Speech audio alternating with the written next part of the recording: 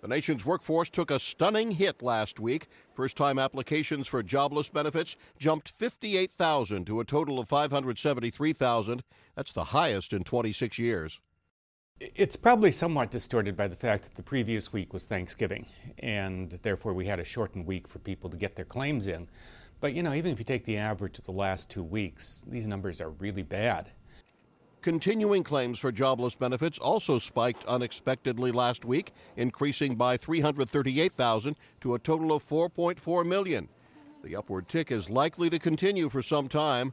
A number of large employers announced layoffs just this week, including Dow Chemical, 3M, Anheuser-Busch InBev, National Public Radio, and the National Football League. Meanwhile, with exports dropping and oil imports surging, the nation's trade deficit expanded by 1.1% in October to more than $57 billion. John Belmont, The Associated Press.